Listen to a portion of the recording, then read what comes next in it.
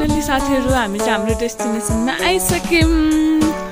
यो हो लिस्टिमाईको मन्दिर। हजुर पनि दर्शन गर्नु है। यो चाहिँ यहाँको मन्दिर भयो अनि हामीले चाहिँ पूजासुजा पनि गरिसक्यौं। यहाँनिरको पुजारी बाजुले चाहिँ जो हामीलाई हैन हाम्रो भाकल थियो भनेपछि अनि त्यसपछि सबै थरी गरिदिनु भयो। पूजाको सामानहरु चाहिँ लगभग हामीले अलिकति घरबाटै ल्याएको थियौं अनि अलिकति चाहिँ लियौं अनि उहाँले नै सबै गरिदिनु भयो अनि हामीले पनि पूजासुजा गरेर अनि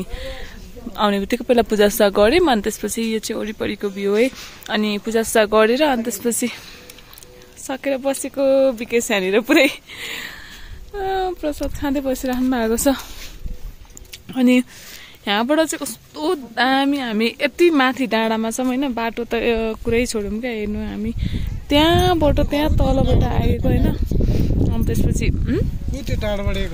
खासमा हाम्रो घर चाहिँ यताबाट जाँदाखेरि पुग्ने रहेछ हैन हामी आएको भएपछि यताबाट पनि बाटो रहेछ यताबाट चाहिँ हामीलाई कति 1.5 घण्टा जस्तोमा हामी आइपुग्ने रहेछौं हैन तर यताको बाटोबाट चाहिँ पोर्टतिर चाहिँ गाडीहरु हिँडेको थियो यसपालि चाहिँ गाडी हिँडेको छैन तर हामीलाई यादै भएन क्या हामी एक दुईटा फोटो खिच्यौं अनि त्यसपछि केही खाएको छैनौं 12 बज्न लागिसक्यो हैन अनि त्यसपछि बल्ल अनि निस्किन्छौं हामी चाहिँ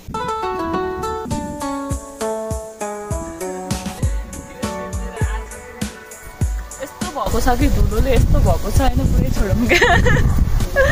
ठिकै छ आएर पूजासुजा गरेर टिकासिका लाएर हैन अब हामी चाहिँ पहिला केक खाम अनि मात्रै फोटो सोटो भनेर बस्नु भएको थियो विकेशले चाहिँ तर एउटा भिडियो चाहिँ बनाइहालौँ भनेर भिडियो बनाएँ यो हो लिस्टिमाईको मन्दिर अनि हामीले चाहिँ पूजासुजा गरेर अनि त्यसपछि यहाँको चाहिँ मेन चाहिँ भाकलहरु चाहिँ केही कुराहरु आँटेर सोचेर उ गऱ्यो भने चाहिँ सबै नै पुरा हुन्छ अरे अब मम्मीले अब पनि भाकलहरु गरेर आउनु भएको रहेछ भनेर भन्दै हुनुहुन्थ्यो अनि एकदम खाली रहेछ आज चाहिँ अनि पुरै खाली रहेछ क्या अनि अब 12 बज्न लागिसकेको थियो त्यही भएर पनि पुजारी बाजी पनि बस्नु भएको रहेनछ अनि बोलाइदिनु भयो यहाँको मान्छेले अनि बोलाएर अनि त्यसपछि पूजासुजा गरेर सकाएर अब हामी के खान्छौं भोक लागिसक्यो साथीहरु फेरि एकछिनमा भिडियो बनाउँछु है त बाइ बाइ।